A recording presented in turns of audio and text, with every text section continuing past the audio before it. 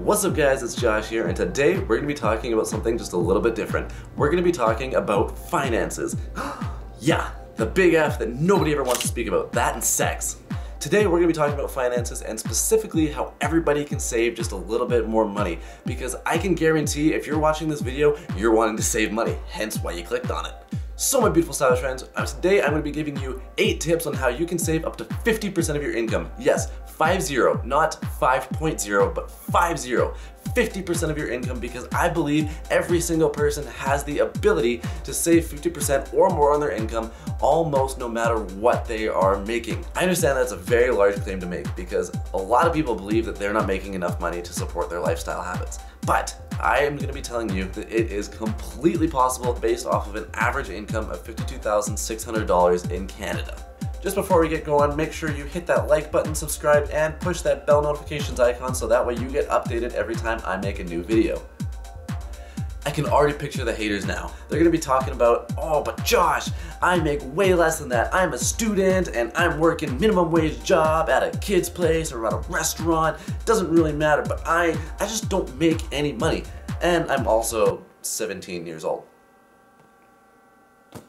The average person in Canada making $52,600 a year can absolutely save more than 50% of his income. How do I know this? Because I am doing it. So firstly, get yourself some roommates. Yes, I understand that it can be a little bit uncomfortable for you if you like living on your own, but guess what? Putting yourself up for success later on in life sometimes takes a little bit of sacrifice early on in your life, and depending what kind of roommates you have, it's not a sacrifice, it can be a fantastic experience and something that I believe everybody should experience at some point in their life. Not just to save money, but also to how to work with people and just share common living space. It teaches you to be a little bit cleaner, take care of your stuff, and trust me, I think some people could really benefit from this. Housing costs are one of the biggest expenses that everybody is ever going to incur in their lifetime. For example, the average Canadian will spend 47% of their annual income on housing. Think about how insane that is. That's spending about $2,000 per month just on a place to live.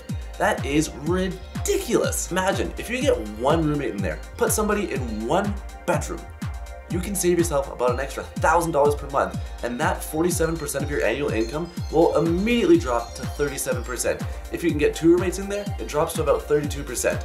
That is incredible savings just by sharing some common spaces with hopefully some really good people. Moral of the story, get some roommates, save yourself some money on housing.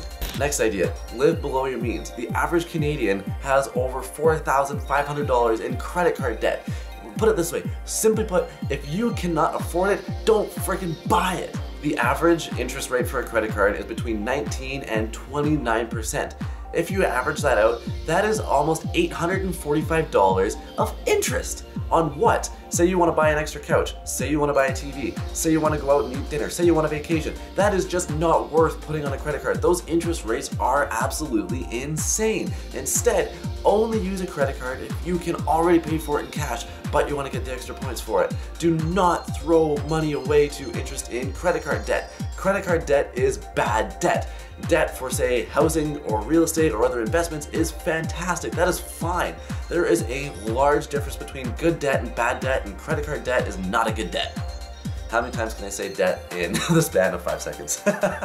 Food costs. Another huge expense here in Canada is your monthly food bill. Average person will spend about $215 per month on food just for themselves. Now that in and of its own isn't too bad. I'm not saying to starve yourself to save money. That's not it. I want you to eat well, I want you to eat healthy, I want you to be good and make good decisions. But where it becomes interesting is how much money people will spend on eating out. The average breakfast is between $7 and $25 eating out for breakfast. That is insane. Lunch is even a little bit higher at between $9 and $25. That is a super high amount to pay for a lunch. Dinner, oh my god, between $12 and $50 on a dinner just to eat out. For God's sakes, learn how to eat inside. It is so simple to make a basic meal at home. Trust me, I'm relatively new to this whole life thing, and even I'm able to eat at home, eat healthy, and pay way less than what I would be paying if I were eating out. I know everyone likes having a social life. I'm 21 years old and I get it. I still go out and eat with friends, however, try and eat at, say, happy hour. Pay half the amount of money. Or you can go and eat dinner at home before you go out with friends, and then you can pay less money when you go out. Say you get an appetizer and maybe one drink at max, and then all of a sudden you're saving a bunch of money, you're still out with all your friends, you're still getting that experience of eating and just having a good time with everybody, and you were not breaking the bank to do so. The next one is clothing. This is gonna come as a shock to you, but I don't actually spend a whole lot of money on clothes. I have one exception where I bought a custom suit, and that is it. All my other suits that I've purchased, I've bought at 50, 60, 70% off. All my other clothes, my sweaters, dress shirts, shoes, everything I buy on sale. So I am spending about 50% on average less than everybody else is on clothes. As well, get this, I have not purchased a single clothing item in over 1 year. How am I able to do that? Well, I buy versatile pieces that I can wear with numerous different outfits. So instead of buying a whole bunch of niche, trendy items that go in and out of style within months, I buy classic and timeless pieces that I can wear forever. I invest mostly in classic menswear, and in doing so, I'm able to buy pieces that have been in style for years and are going to continue being in style for years.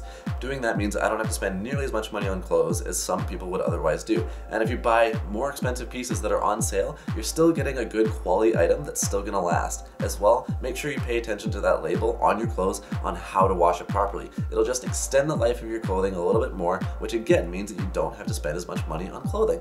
It can be an art in and of its own to try and buy a versatile wardrobe for yourself, because I get it, it takes a little bit of knowledge and a little bit of skill. If you would like me to make a specific video on building a versatile wardrobe that just gives you that sort of foundation that you can build off of over time without spending a whole lot of money and still having a bajillion different looks, let me know in the comments section down below and I will happily make a video on that. Vehicle expenses. People do not get it. You do not need to spend $570 a month on a goddamn vehicle. That's here in Canada. In the States, the average is upwards of $650 a month just in a vehicle financing agreement. Come on, guys. Give your head a shake. You can buy a vehicle for way less than that. It is going to be a fantastic vehicle and it will still be super reliable. Trust me, you do not need to spend this much money on a vehicle. Even for myself, I will self-admit that I spend too much money on my vehicle because I made a bad decision when I moved up north. I thought, yes, I need to have one of the newest vehicles, one of the safest vehicles, and I'm paying $350 a month on a car loan. And I'm gonna be the first to admit, as soon as I get out of the north, I'm gonna be lowering this even further because I know that I can get a reliable used vehicle for at most $15,000, not $33,000, not $50,000, not $60,000. You do not need an expensive vehicle for your daily living. If you're a car guy and you love your sports cars, you love your trucks, this, that, the other, that is fine. I would consider that purchasing for a hobby and not purchasing as a regular general consumer. If you can get that cost down, you will be saving yourself hundreds, if not thousands of dollars. Another way that you can save on your yearly expenses is on alcohol. People spend a significant amount of money on alcohol. I'm not talking just at the liquor store, but going out to drink. You can either buy one beer at a club for $8 to $12, or you can buy a case of it, so 12 for about $15. What would you rather do? People spend so much money on going out, and again, I am not advocating against having a social life. You can still go out and have fun, but instead, why not pre-drink and save yourselves shit tons of money? Drinking at clubs and restaurants is freaking expensive. So instead, why not drink at home and then just take that to the club, to the bar, wherever you want to do, and you can still have an amazing time with friends and spend way less money. Gym memberships. I kid you not when I say I looked this up and people are spending upwards of That's insane! Are you kidding me? Like what could you possibly spend that much money on for a gym membership? You do not need to have the most luxurious showers. You do not need to have a bajillion things of fitness equipment that I guarantee you will never use. I spend $44 a month on a gym membership and I get everything anybody would ever need. $44 a month. That still gets me a fantastic gym with all the equipment I need, with saunas and a hot tub. $44 a month. I do not need luxurious towels brought to you by the local gym. to wash my body with after I work out. That is just insane. It is completely unnecessary. Lower your gym costs. I can guarantee that you are not using every single piece of equipment that fancy ass gym membership promises that they're gonna provide you. That is garbage. Lower your gym costs and you will be surprised at how well you can still get a good exercise in and pay way less. If you're worried about a busy gym, just go at off times. You don't need to go when everybody's there. Go early in the day, late at night. You'll probably be okay.